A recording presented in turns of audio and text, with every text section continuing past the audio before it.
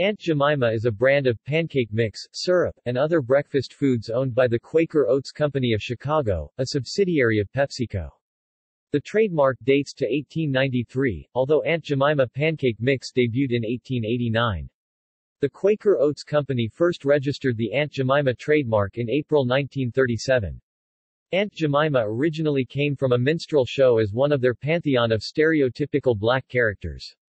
The character appears to have been a Reconstruction-era addition to that cast. Given its history, some consider the character to be an offensive embodiment of racist stereotypes and attitudes, while others see the brand with nostalgia and object to criticism as political correctness.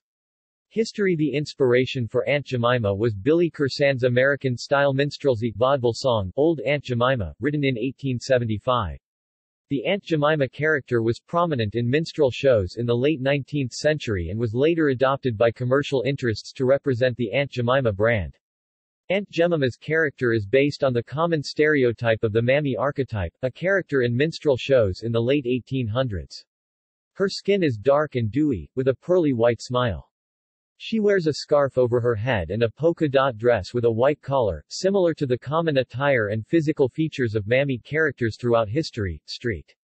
Joseph Gazette editor Chris L. Rutt, of St. Joseph, Missouri, and his friend Charles G. Underwood bought a flour mill in 1888. Rutt and Underwood's Pearl Milling Company faced a glutted flour market, so they sold their excess flour as a ready-made pancake mix in white paper sacks with a trade name, which Arthur F. Marquette dubbed the first ready mix. .1889 Formula for Aunt Jemima mix: 100 pounds hard winter wheat, 100 pounds corn flour, 7.5 pounds BWT phosphates from Provident Chem ICAL St. L. OUIS, 2 3/4 pounds bicarb Oñate, soda, 3 pounds salt. Rutt reportedly saw a minstrel show featuring the Old Aunt Jemima song in the fall of 1889, presented by blackface performers identified by Marquette as Baker and Farrell. However, Doris Witt was unable to confirm Marquette's account. Witt suggests that Rutt might have witnessed a performance by the vaudeville performer Pete F. Baker, who played a character described in newspapers of that era as Aunt Jemima. If this is correct, the original inspiration for the Aunt Jemima character was a white male in blackface, whom some have described as a German immigrant. A character named Aunt Jemima appeared on the stage in Washington, D.C., as early as 1864. Marquette recounts that the actor playing Aunt Jemima wore an apron and kerchief, and Rutt appropriated this Aunt Jemima character to market the Pearl Milling Company pancake mix in late 1889 after viewing a minstrel show. However, Rutt and Underwood were unable to make the project work, so they sold their company to the Randolph Truett Davis Milling Company in St. Joseph, Missouri, in 1890. The R.T. Davis Milling Company hired former slave Nancy Green as a spokesperson for the Aunt Jemima pancake mix in 1890. Nancy Green was born in Montgomery County, Kentucky, and played the Jemima character from 1890 until her death on August 30, 1923. As Jemima, Green operated a pancake cooking display at the World's Columbian Exposition in Chicago, Illinois, USA in 1893, appearing beside the world's largest flour barrel. From this point on, marketing materials for the line of products centered around the stereotypical mammy archetype, including the Aunt Jemima marketing slogan first used at the World Fair, "Eyes in Town, Honey." Anna Julia Cooper used the World's Columbian Exposition as an opportunity to address how young African American women were being exploited by white men. She predicted the appeal of Aunt Jemima and the Southern domestic ideal and went on to describe the North's fascination with Southern traditions as part of America's unwritten history. Progressive African American women post-emancipation saw Aunt Jemima's image as a setback that inspired a regression in race relations. The Davis Milling Company was renamed Aunt Jemima Mills in 1913. The Quaker Oats Company bought the brand in 1926. No one portrayed Aunt Jemima for 10 years following the death of Nancy Green. In 1933, Quaker Oats hired Anna Robinson to play Aunt Jemima as part of their promotion at the Chicago World Fair in 1933. She was sent to New York City by Lord and Thomas to have her picture taken. Never to be forgotten was the day they loaded 350 pounds of Anna Robinson on the 20th Century Limited. Other photos showing Robinson making pancakes for celebrities and used in advertising ranked among the highest read of their time. Anna Short Harrington, born in 1897 in Marlborough County, South Carolina, began her career as Aunt Jemima in 1935. She had to support her 5 children, and she moved with her family to Syracuse, New York, where she cooked for a living. Quaker Oats discovered her when she was cooking at a fair. An ad in Woman's Home Companion in November 1935 said, "Let ol' Auntie sing in yo' kitchen." Quote, "It was her picture with a bandana used on Quaker Oats products." Harrington continued to play the role for 14 years, and she made enough money to buy a large house and rent rooms. That house was demolished to make way for Interstate 81. Harrington died in 1955. According to John Troy McQueen, author of The Story of Aunt Jemima, she really was famous for cooking pancakes. The company first registered the Aunt Jemima trademark in 1937. Ethel Ernestine Harper was Aunt Jemima during the 1950s in person, in print and in media. She was the first Aunt Jemima to be depicted on TV and the final living person basis for the Aunt Jemima image until it was changed to a composite in the 1960s. She worked as a traveling Aunt Jemima, on behalf of the Quaker Company, giving presentations at schools, churches and other organizations. Prior to assuming the role, Harper graduated from college at the age of 17 and became a teacher. The Aunt Jemima character received the key to the city of Albion, Michigan, on January 25, 1964.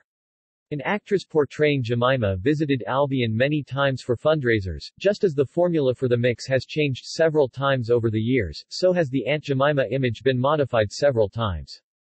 In her most recent 1989 makeover, as she reached her 100th anniversary, the 1968 image was updated, with her kerchief removed to reveal a natural hairdo and pearl earrings. The logo much more resembled a modern homemaker than previous designs and carried far fewer racial connotations. This new look remains with the products to this day. Extended product line. Quaker Oats introduced Aunt Jemima syrup in 1966. This was followed by Aunt Jemima Butter Light syrup in 1985 and Butter Rich syrup in 1991. Aunt Jemima frozen foods were licensed out to Aurora Foods in 1996, which in 2004 was absorbed into Pinnacle Foods Corporation. Aunt Jemima frozen breakfast is sold in the continental United States where it caters to American tastes. Logo. The original version of the current Aunt Jemima logo was drawn by H. Gene Miller, but he was never officially credited. He also drew the original version of the current San Giorgio Pasta Company logo. James J. Jaffe, a freelance artist from the Bronx, New York, also drew one of the original images of Aunt Jemima used by Quaker Oats to market the product in the mid-1900s. Idealization of plantation life. One interpretation is that Aunt Jemima embodied an early 20th century idealized domesticity that was inspired by old Southern hospitality. There were others that capitalized on this theme, such as Uncle Ben's Rice and Cream of Wheat's Rastus. The backdrop to the trademark image of Aunt Jemima is a romanticized view of antebellum plantation life. The myths surrounding Aunt Jemima's secret recipe, family life, and plantation life as a happy slave contributes to the post-Civil War idealism of Southern life and America's developing consumer culture. Early advertisements used an Aunt Jemima paper doll family as an advertising gimmick to buy the product. Aunt Jemima is represented with her husband, Rastus, whose name was later changed to Uncle Mose to avoid confusion with the Cream of Wheat character, and their 5 children, Abraham, Lincoln, Dilsey, Zeb, and Dinah. The doll family was barefoot and dressed in tattered clothing with the possibility to see them transform from rags to riches by buying another box with civilized clothing cutouts. Slang. The term, Aunt Jemima, is sometimes used colloquially as a female version of the derogatory label, Uncle Tom. In this context, the slang term, Aunt Jemima, falls within the mammy archetype, and refers to a friendly black woman who is perceived as obsequiously servile or acting in, or protective of, the interests of whites. The 1950s television show Beulah came under fire for depicting a mammy-like black maid and cook who was somewhat reminiscent of Aunt Jemima. In popular culture, the 1933 novel Imitation of Life by Fannie Hurst features an Aunt Jemima-type character, Delilah, a maid struggling in life with her widowed employer, B. Their fortunes change dramatically when B capitalizes on Delilah's family pancake recipe to open a pancake restaurant that attracts tourists at the shore of New Jersey. It becomes a great success and eventually is packaged and sold as Aunt Delilah's Pancake Mix. The Academy Award-nominated 1934 film version of Imitation of Life starring Claudette Colbert and Louise Beavers retains this part of the plot, which was excised from the 1959 remake of Imitation of Life starring Lana Turner and directed by Douglas Sirk. They did however achieve success due to selling the flower with a smiling Delilah on the box dressed in Aunt Jemima fashion. Aunt Jemima, a minstrel-type variety radio program, was broadcast January 17, 1929 to June 5, 1953, at times on CBS and at other times on the Blue Network. The program had several hiatuses during the overall span. Frank Zappa includes a song titled, "Electric Aunt Jemima," on his 1969 album Uncle Meat. Electric Aunt Jemima was the nickname for Zappa's Standal guitar amplifier. Zappa's composition, Magdalena, on his 1971 album Just Another Band from L.A. tells the story of a Canadian maple syrup maker, for the pancakes of our land, who lusts after his teenage daughter. His 1974 album Apostrophe continues the pancake and syrup theme on the tracks Street, Alfonso's Pancake Breakfast, and Father Oblivion. Faith Ringgold's first quilt story Who's Afraid of Aunt Jemima, 1983, depicts the story of Aunt Jemima as a matriarch restaurateur. In the South Park episode, Gluten-Free Ebola, 2014, Aunt Jemima appears in Eric Cartman's delirious dream to tell him that the food pyramid is upside down. Lawsuit. On August 5, 2014, descendants of Anna Short Harrington filed a lawsuit in the U.S. District Court for the Northern District of Illinois against plaintiffs Quaker Oats and PepsiCo for $2 billion USD. The suit, which also names as defendants Pinnacle Foods and its former suitor Hillshire Brands, accuses the companies of failing to pay Harrington and her heirs an equitable fair share of royalties from the pancake mix and syrup brand that uses her likeness and recipes. The lawsuit was dismissed with prejudice and without leave to amend on February 18, 2015. Pancake capital of Texas.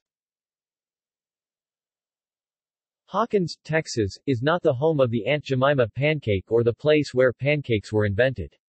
Hawkins is the pancake capital of Texas because a longtime resident of Hawkins, Lillian Richard, portrayed Aunt Jemima for Quaker Oats from 1925 to 1947 and traveled throughout the southern United States promoting the Aunt Jemima pancake.